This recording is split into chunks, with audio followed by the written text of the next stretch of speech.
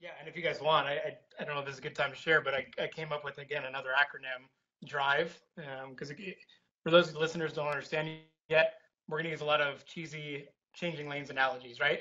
Okay, like the road to success is always under construction.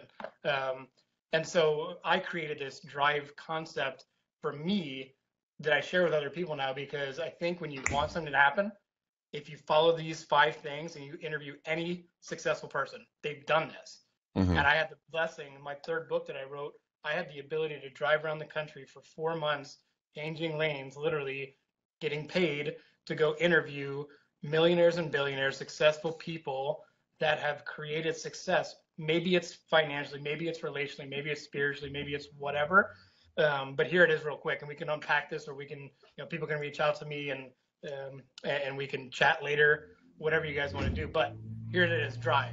So let's just say you want to sell 10 houses this year, right? As a realtor. D is decide. Okay. Mm-hmm. And that's the first thing. However, if I've got 5 birds on a wire right now and 3 decide to fly off, how many are left? 2. False. Right? There's 5 birds on a wire, 3 decide to fly off. How many are left?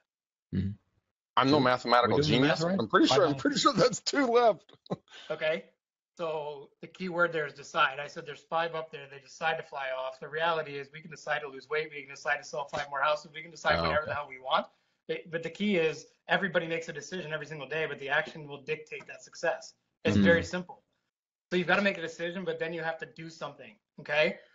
I think that's the most important thing. And then R, react, and then respond or reflect, depending. Most people sit there and they talk themselves out of anything they want because they reflect on their decision. Instead, I say react and then respond and reflect. That's so key.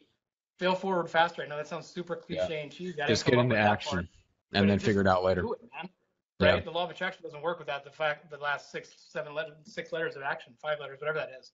And then I is internalize. Then you can go back and internalize what the hell did you just go through? Right? Was that good? Was that bad? Did that get me out of my comfort zone? Is that a good thing? Is that a bad thing? So then you got to internalize it. And then the V is visualize and value add. Okay? So then you have to start visualizing exactly what you were just talking about. Put the frickin' pictures up, talk to people about it, project your vision out to people. The Bible literally says without vision, a man perishes. Like, you will not get where you want to go without continuing to follow that vision. And then E is emotionalize and engage others. Let me go back up to the V, the second part of V. There's kind of 2 of each one. V is value add. That's what you guys are doing with this podcast, with everything I've seen you guys do.